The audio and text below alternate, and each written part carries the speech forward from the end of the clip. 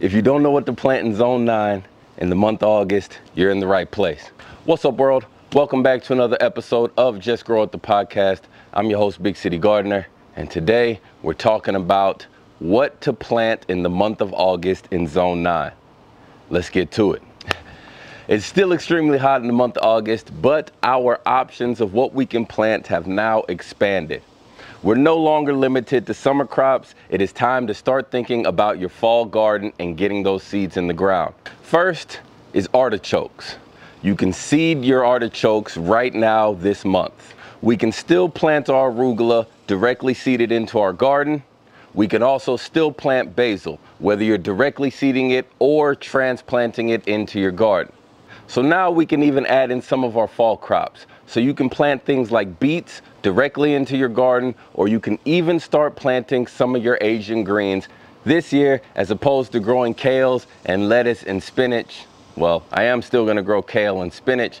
I'm going to focus on growing a majority of Asian greens.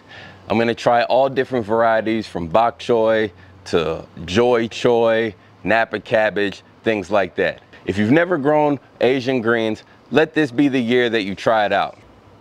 You can plant things like broccoli, Brussels sprouts, cabbage. All of these fall crops, we can start them inside underneath our grow lights so that we're able to transplant them out into our garden when the temperatures drop a little bit in the month of September or October. Now we can even plant things like our cauliflower, our Swiss chard, our celery. Again, more fall crops that we can get out into our garden now.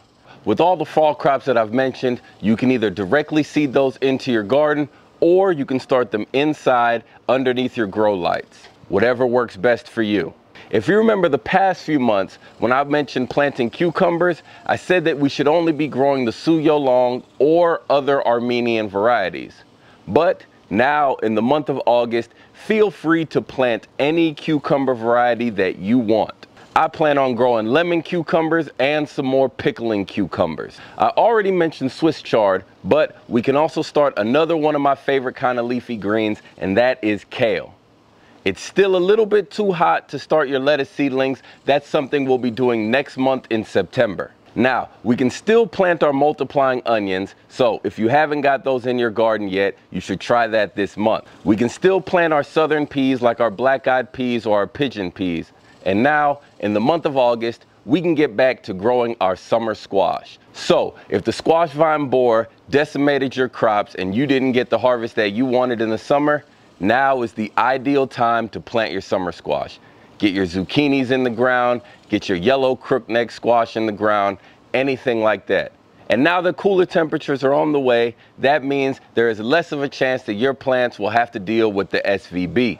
You can also plant sweet potato slips, but sweet potatoes need extremely hot temperatures. So since the fall is right around the corner, you may not end up with the harvest that you want. And this is the month to get your fall tomatoes in the ground.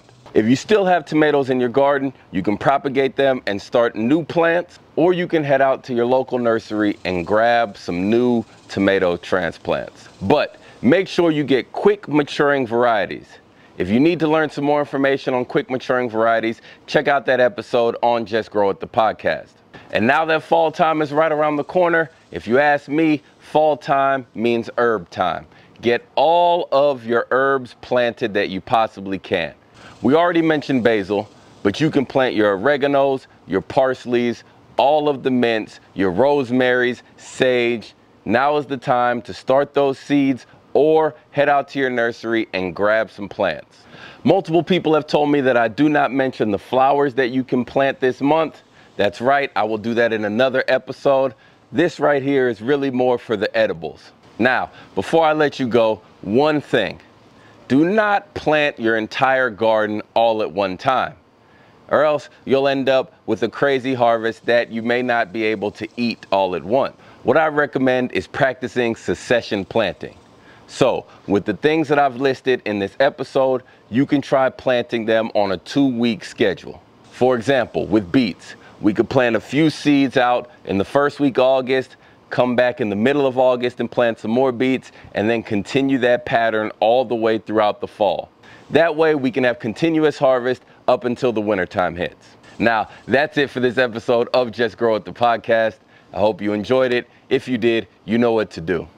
Until next time, get outside, try not to get stung by these bees, and get your hands in the dirt and just grow it.